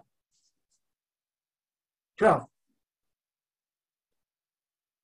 On that day, the day of the Lord that we talked about last year in Zephaniah and Joel, the day of the Lord, second coming of Christ, the Lord will protect the inhabitants of Jerusalem. And on that day, I will seek to destroy all the nations that come against Jerusalem. No longer speak peace, speak war. And I will pour out on the house of David and the inhabitants of Jerusalem a spirit of grace and pleas for mercy, so that when they look on me, on him whom they have pierced, they shall mourn for him as one mourns for an only child, and weep bitterly over him as one weeps over a firstborn. Who is speaking here? The I is the Lord. I will pour out, and they will look on him, on me, on him who will be pierced. And Bible scholars have big problem with this, even Christian ones, how can you pierce God? Again, that is not allowing the New Testament to help us.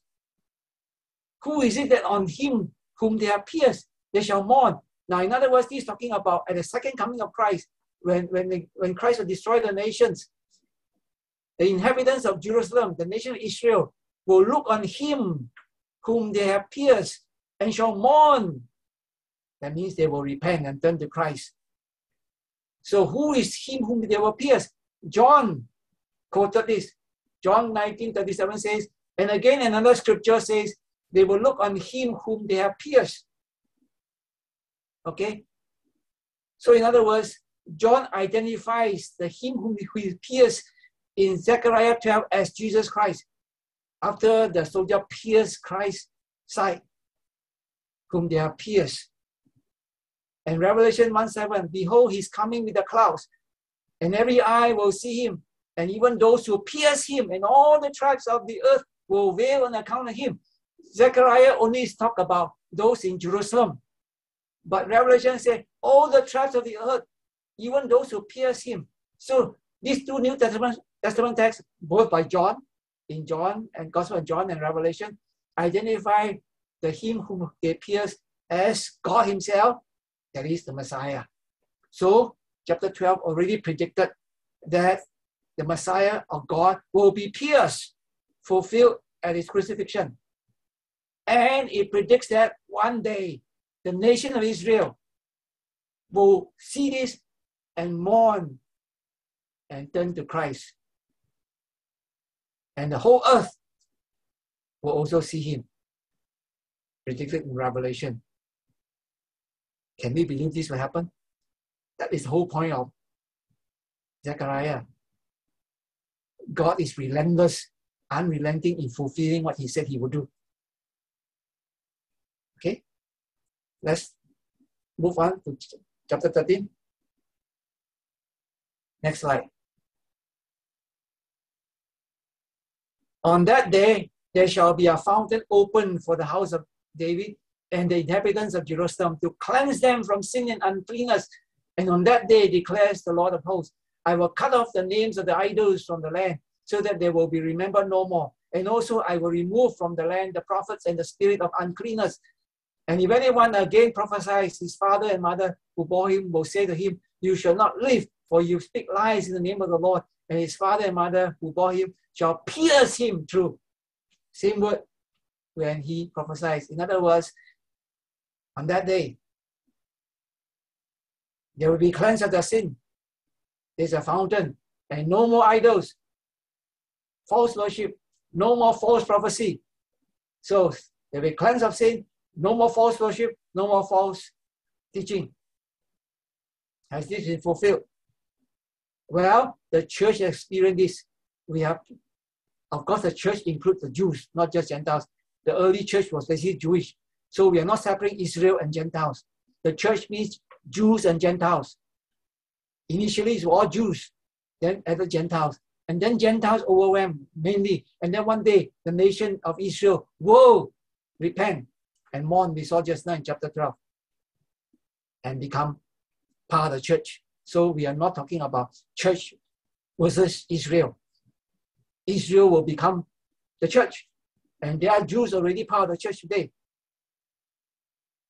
Okay, now, this of course built on the remove the iniquity. Okay, but now, look further down. Next slide, chapter 13. Awake, O sword, against my shepherd, against the man who stands next to me. A man close to me, that means someone close to God, not just any man. His associates. And the only person who fit that bill is the Messiah, who is God himself. Strike the shepherd, and the sheep will be scattered. I will turn my hand against the little ones. In the whole land, declares the Lord, 2/3 shall be cut off and perish, and 1/3 shall be left alive. And I will put this third into the fire, and refine them as one refines silver, and test them as gold is tested. They will call upon my name, and I will answer them. I will say, they are my people, and they will say, the Lord is my God. Now this quoted in Matthew 26 verse 3, strike the shepherd, and the sheep will be scattered. Now, concerning the scattering of the disciples when Christ is arrested. Again, the New Testament helps us. Who is this shepherd? The Messiah. Strike dead. Now, in the context of there is a fountain for cleansing. In the context of God will take away iniquity one day. The iniquity will be taken away and so on. So it will happen when the shepherd is struck, the death of the shepherd. So in other words, this is about the death of Christ to take away iniquity. And this is quoted in the context of Christ being arrested and to be put to death on the cross. Now, it was applied to the scattering of the disciples as Christ is arrested. But in this context, it goes beyond that. It is about 2/3 that cut off. So that is the language of exile. If you go to Ezekiel, talking about exile, his hair will divide into 3 parts. One part will be the part that will be the remnant. Here again, the one part will be refined. They will become God's people. In other words, he's talking about the exile under the Romans. This go hand in hand with what he saw just now, 11. I said it will be clarified here. So Zechariah 11 and 13 predicted another exile. And it was fulfilled in AD 137. The scattering, the sheep will be scattered because they have no shepherd, they'll be scattered. It was applied to the scattering of initial disciples, but actually it has a bigger application, the scattering of the nation, exile, to what is read just now in verses 8 to 9. Okay, so Zechariah predicted the Roman exile, what happened in AD 137. Daniel 9 predicted the destruction of Jerusalem and the temple. Okay, let's look at the last chapter, chapter 14. Behold, a day is coming for the Lord when the spoil taken from you will be divided in your midst, and I will gather all the nations against Jerusalem to battle, and the city shall be taken, and the houses plundered, and the woman raped. Half of the city shall go into exile, and the rest of the people shall not be cut off from the city. And the Lord will go out and fight against the nation as when he fights on the day of battle. On that day, his feet shall stand on the Mount of Olives that lies before Jerusalem on the east. And the Mount of Olives shall be split into two from east to west by a very wide valley, so that one half of the mount shall move northward and the other half move southward. How to make sense of it? Again, we use the New Testament. Acts 1:11 say, just as Christ was lifted up from the Mount of Olives, he shall come back. So this is talking about Christ's second coming and land on Mount Olives. Now this is also the battle that we saw just now in chapter 12. How will be triumphant. Okay? Now, here it mentioned that Jerusalem will have an initial setback, but ultimately will be triumphant. Now, I'll come back to this later on. What we focus on is when Christ come back, his feet land on the Mount Olive, the mountain will split into two and move. In other words, something is going to happen to the very structure of the earth. And how are we going to make sense of this? Let's move on to the next slide. On that day, living water shall flow out of Jerusalem, half of them to the eastern sea and half of them to the western sea. We shall continue in summer as in winter, continuously. And the Lord will be king over all the earth. And this shall be the plague with which the Lord will strike all the peoples that wage war against Jerusalem. Their flesh will rot while they are still standing on their feet. The eyes will rot in the sockets, and the tongue will rot in the mouth. It's very unusual death. And everyone who survives of all the nations that have come against Jerusalem shall go up year after year to worship the King, the Lord of hosts, and to keep the feast of booths. And on that day they shall be inscribed on the bells of the horses, holy to the Lord. Everything will holy. Now, how to make sense of the text just now and here? We know it's about Christ's second coming. And here, living water shall flow out of Jerusalem. Revelation 22 verses 9 and 2. The New Jerusalem, living water will flow out. Also Ezekiel, where you see the tree of life for healing. And the Lord will finally king all the earth. So it's talking about the New Jerusalem. Second coming, New Jerusalem. So if we allow the New Testament to help us, then it makes sense. Otherwise, we cannot figure out what it's talking about. Okay? And so that part is clear. What about their flesh will rot while they are still standing on their feet?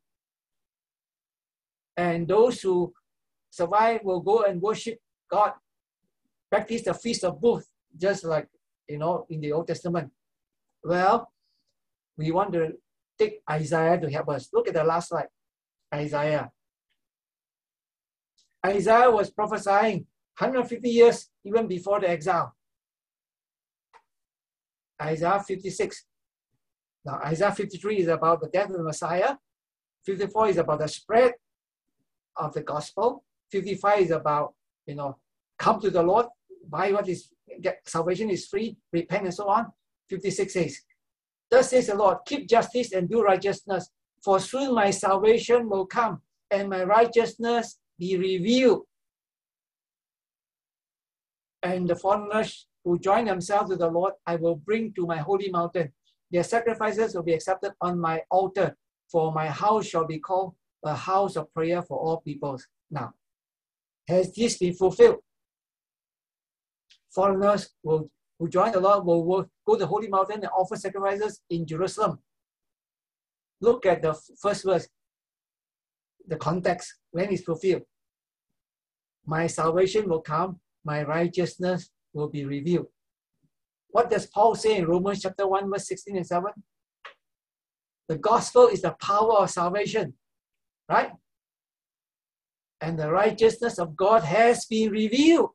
He was obviously referring to this verse.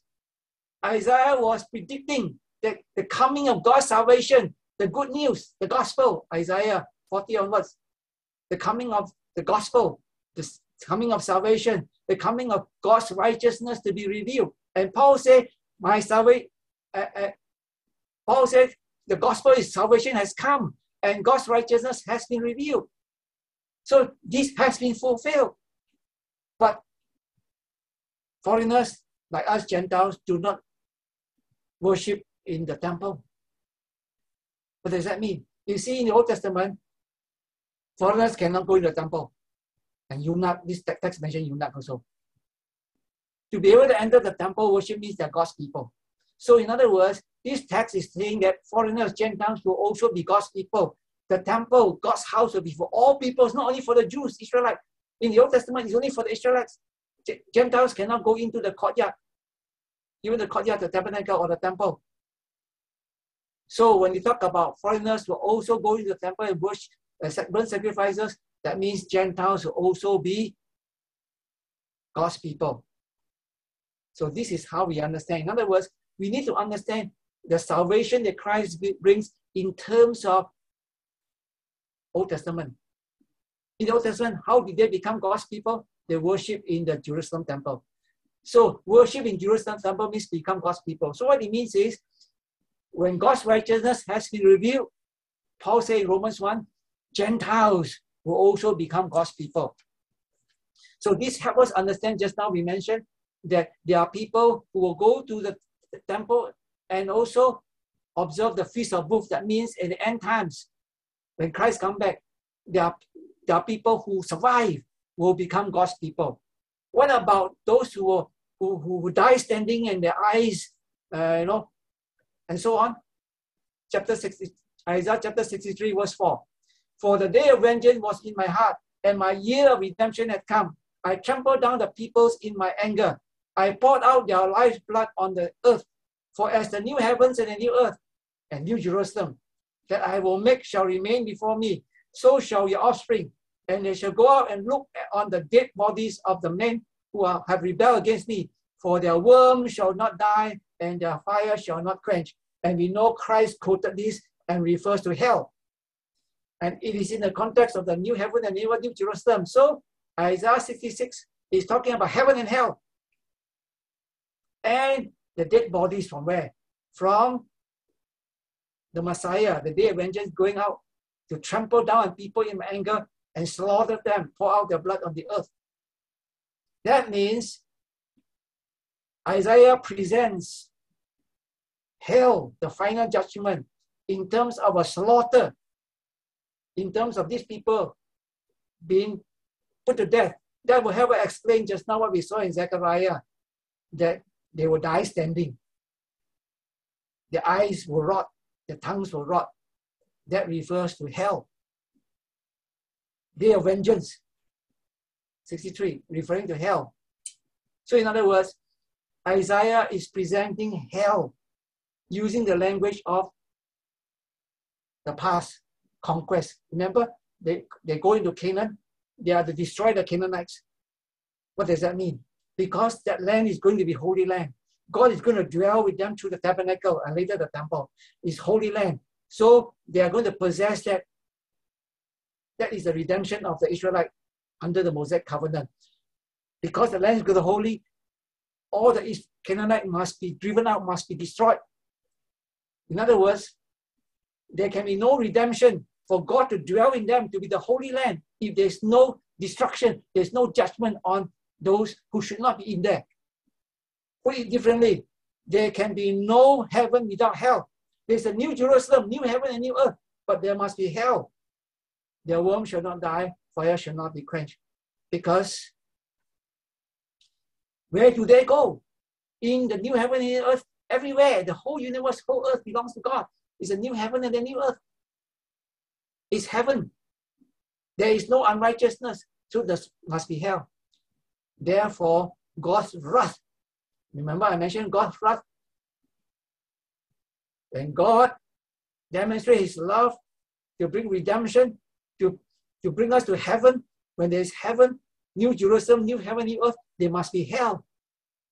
And hell is the result of God's wrath in judging sinners. So God's wrath is needed to bring about heaven. Because if there's no wrath of God, there's no hell. If there's no hell, There's no heaven. In the same way, God's wrath have to destroy the Canaanites so that there's holy land. There can be no holy land without the destruction of the Canaanites. Day of vengeance and also the year of redemption. So with this, we understand Zechariah 14 is talking about heaven and hell. Okay, now I mentioned about the war. It can be understood in terms spiritually. If at this point, and the destruction need not be a physical war. It could be spiritually, God destroying sinners. So we don't have to read it physically. This is the best we can make of it, Zechariah, based on the whole Old Testament, the whole Bible, New Testament, based on what has been fulfilled, and look forward to what has not been fulfilled. Okay, so we have covered the whole book of Zechariah, and you can see Zechariah is basically about the coming of Christ, the first and second coming of Christ, presenting a very, very meaningful message. Okay, so it's 10 o'clock. I think we have some time.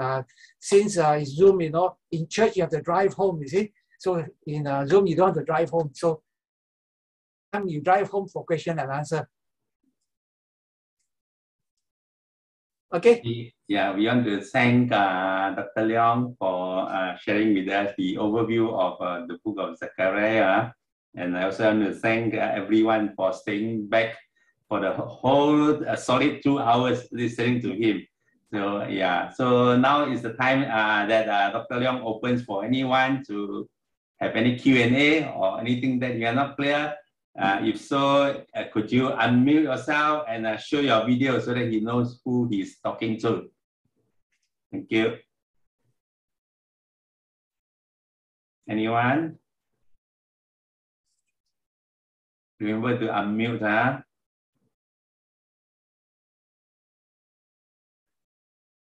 Okay, looks like none. Okay, over to you, Dr. Leong, if any last word to say. Okay, so well, I'm not sure how many of you have read through or studied Zechariah. So, I know there are a whole range of us. Some of us have no idea there is even Zechariah in the Bible. I don't think anybody like that, but there are some of us are more familiar.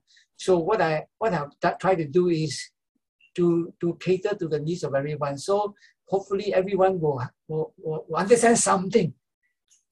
Those of us who are more familiar with the Old Testament and with the prophetic book will understand more. Those of us who have less familiarity will understand less.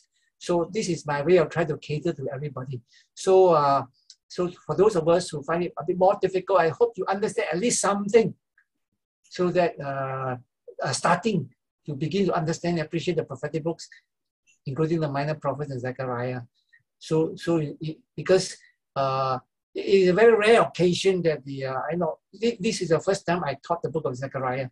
After 40 years of ministry, this is the first time I taught Zechariah. So you see how much it is neglected. So that's why I want to make full use of these 2 hours to take us, you know, as far as possible within 2 hours, so that those of us who are more familiar can get most out of it. So those of us who don't get as much, I hope you get at least something. Okay, and since there's no question, I suppose that Elder Eileen has some something to say. Yeah, I'm Eileen. Just want to ask Dr. Leong.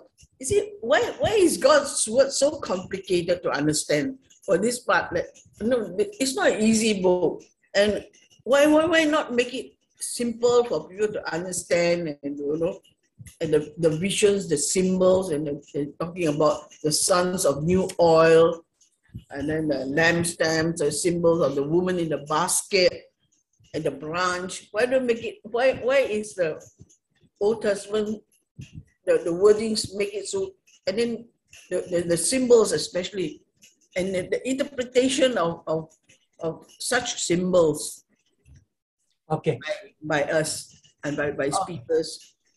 Okay, first of all, we find it more difficult than what the original hearers will find. Partly because of the language. We have to read the translation. And no one today has native language of the Hebrew use. So we have to figure out what the Hebrew actually means. So that complicates the thing, okay? The linguistic difference. So we have to read the translation, and the translator may not even understand what the Hebrew actually says. So that is a major reason why we find it difficult, because we are not the original. The original hearers will understand it better. Secondly, the cultural context.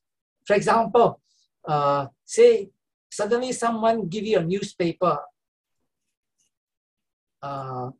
It's in English, even though it's English, but it reports something in Russia. You really know head and tail. But someone who have lived in Russia and know Russia really can understand it. You see, there's another reason why we find it so difficult. We don't have the proper context to understand it. The cultural difference, the historical difference. Okay, so that is another reason. And thirdly, we are not as fluent as the original audience is expected in terms of the Old Testament, the language, the framework, you see. So for example, I don't know whether when Zechariah said branch, I suppose they will understand it because of Jeremiah. So one reason why we find it difficult, Zechariah, is, for example, you have not studied Isaiah, Jeremiah, then what is branch? Once you have studied Isaiah, Jeremiah, branch is very straightforward. Once you see, oh, Messiah. See, so in other words, the Old Testament will be easier and easier when we read it more and more. Keep reading it. The problem is Old Testament is not like New Testament. It's so thick. New Testament is 1/3. So to really understand, that's why I mentioned that we read Zechariah, we think in terms of the whole Bible, whole Testament, so on. So in other words, if we are not familiar with the whole Bible, the whole Old Testament, then we find it more difficult. Now, because the Bible is so thick, and God knows that not everyone will be able to understand. That's why God gave to the church teachers, spiritual gift, and some of us are called full-time as Bible teachers and so on to teach. So in other words, the very fact that God gives different people different gifts, different callings, so that, you know, God understands that there's difficulty. And one reason why we have this session at all is so that those of us like me who are called to study can enlighten us, to give us some tips how to go about understanding it. Okay, I hope that answers the question. Also because, as Jesus himself said, why he speak in parable? He doesn't want everyone to understand it. So to God revealing this the way, also to show that only those who are determined to know God's word, who want God's word, will understand it. Are we willing to pay the price? Do we really believe that it is God's word? If we believe God's word, we will pay the price. For example, you know, like we have a session tonight, come to a session like this. So if you don't care, then, you know, when the opportunity arises, don't even bother to, you know, even on Zoom, no need to go anywhere to attend a session like this. So all this comes into the picture. So I hope that answers the question. And of course, I'm not able to put myself in the original situation to know that how much more difficult we are now. If you were there, how much less difficult, I cannot answer the question. But I can share that it will be much easier for them than for us, for the reason I've given. Okay, thank you, Dr. Leong, for the explanation. I hope it answers your question, really. Okay, is there anyone? Yes, William, yeah. Dr. Leong, I just want to ask, a lot of what Prophet Zechariah is talking is about the future, is on the second coming of Christ. So what relevance is it to the people hearing that message at that time? For example, in Revelation, you know that Apostle John, when he gives prophecies on Revelation. The people at that time were going through great persecution and they were suffering. So what John taught gave the people hope for the future, that in the future there will be justice, because they're going through a lot of suffering and injustice at that time. But for the people in Zechariah's time, what is it for them? Do they get encouragement from his prophecy? Okay, sure. That was meant to encourage them. That was what I highlighted just now, that God said, you know, I did not relent in terms of judgment. I will not relent in terms of blessing the Jerusalem.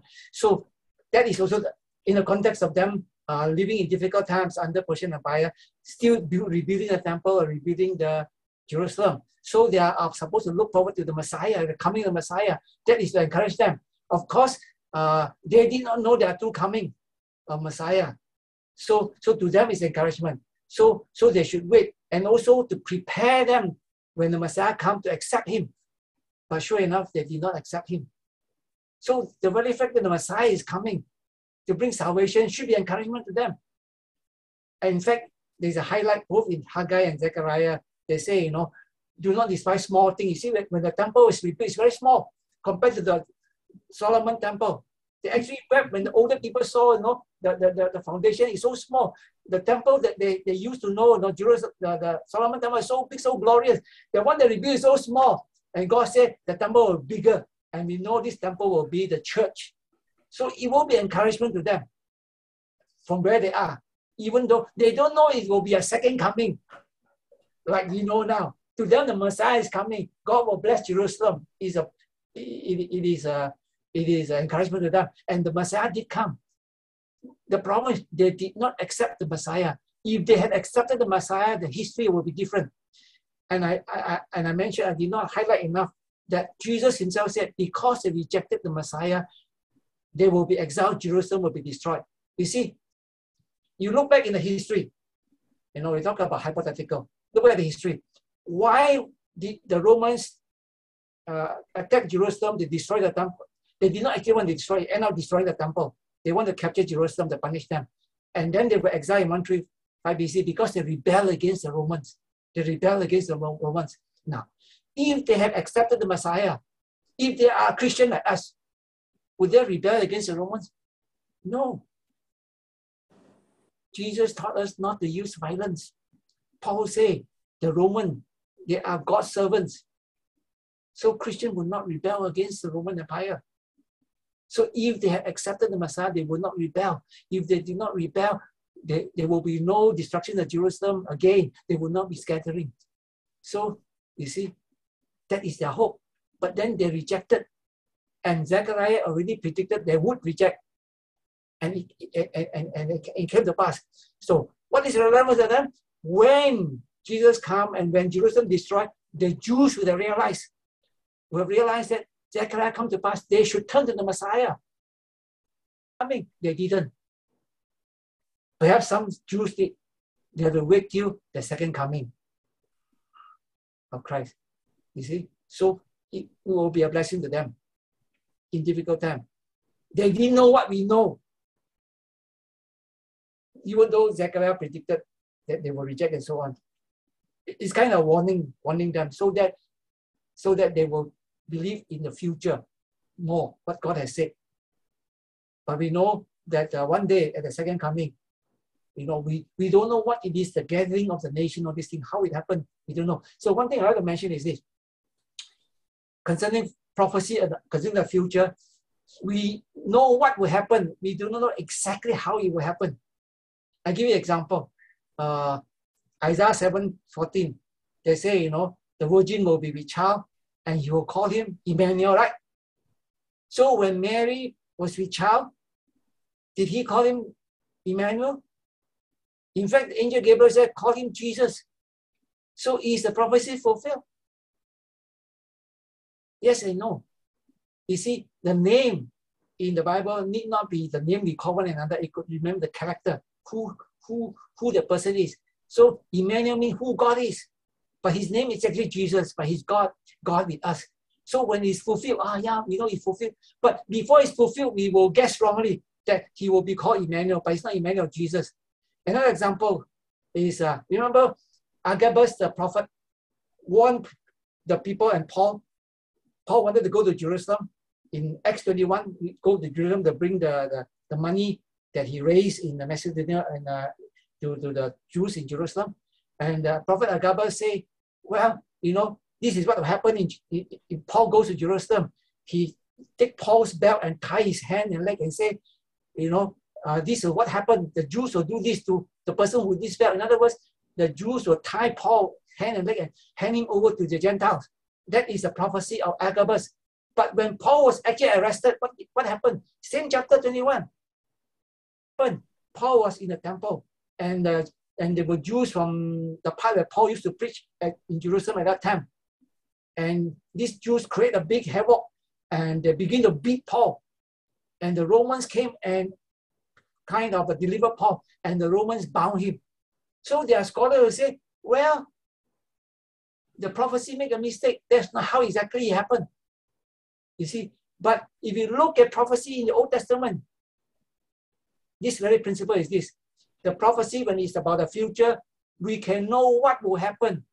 We may not know exactly how it's happened, especially when it's symbolic. When it is symbolic, exactly how it happened, we don't know. We know what will happen. In other words, what will happen is Paul will be put into custody to the Gentile because of the Jews. The Jews caused Paul to be under custody by Gentiles. That was exactly what happened. Because of the Jews, Paul was arrested by the Romans. Fulfill the prophecy. Exactly. In terms of what will happen, not the details, how he's bound and so on, it's symbolic. In the same way, about the battle and all, gathering the nation, all these things, we know God will judge the nations. That's what we know. Exactly how will there be a literal battle, all these things? We don't know. And I guess it's not a literal battle, but it's used in terms of battle so that the Jews can understand.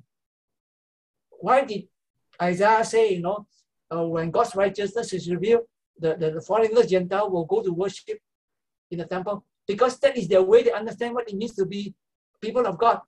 To tell them what's people of God, or people of God worship in the temple. Say they worship the temple, they understand people of God. Otherwise, how to tell the Jews in Isaiah's time that Gentiles will become people of God? The best way to say it, they will worship in the temple. Even though that is not exactly what will happen. But what will happen is Gentiles become God's people. We know what will happen. Exactly how worship in the temple, no. So in the same way, how Paul is bound is not exact, but we know he will be captured. So in the same way, those languages about war and all these things, gathering the nations against Jerusalem, what we know is this: God will judge the nations. Exactly how? Wait for it to happen. We will know it only when it happened, then we know exactly how it happened. Like how Paul is arrested, we know when it happened. How Gentiles become God's people, we know. You know, we don't go to Jerusalem temple. You know, we become Christian and we go to church. Okay? So I hope okay, yeah. So thank you, Dr. Leong, once again. Okay, all the questions are interesting, and because of time factor, I think we shall, you know, yeah, call it a day. And while we wait for the closing, may I ask Elder Eileen to close us with the prayer? And just for information of tomorrow, this Dr. Leong will be speaking in the church. I mean, virtually, he has a recorded sermon. Yeah. Okay, see you in church. Okay, come and listen to his message. Okay, Elder Eileen, close us with prayer. Thank you. Father, indeed, we are so thankful to you, Lord, that you have brought us together to study on this book of Zechariah. We thank you for Dr. Leong, your servant, a faithful servant, who has expounded and to share with us his expertise of interpreting this book. Though time is so short, 2 hours, Lord, he has covered so much, Lord. We want to thank you, Lord, that you have blessed him with that gift, Lord. And each and every one of us have certain gifts that you have given to us to be not only for ourselves, we ought to be shared among others. So we thank you, Lord, for your faithful servant, Dr. Leong, as he continues to serve you, Lord, in this manner, Lord, to share your word with all others, Lord. We pray that, Father, as we have learned briefly about this book. We pray that, Lord, you will help us to understand even further. We want to commit ourselves to you tonight as we dismiss ourselves, Lord.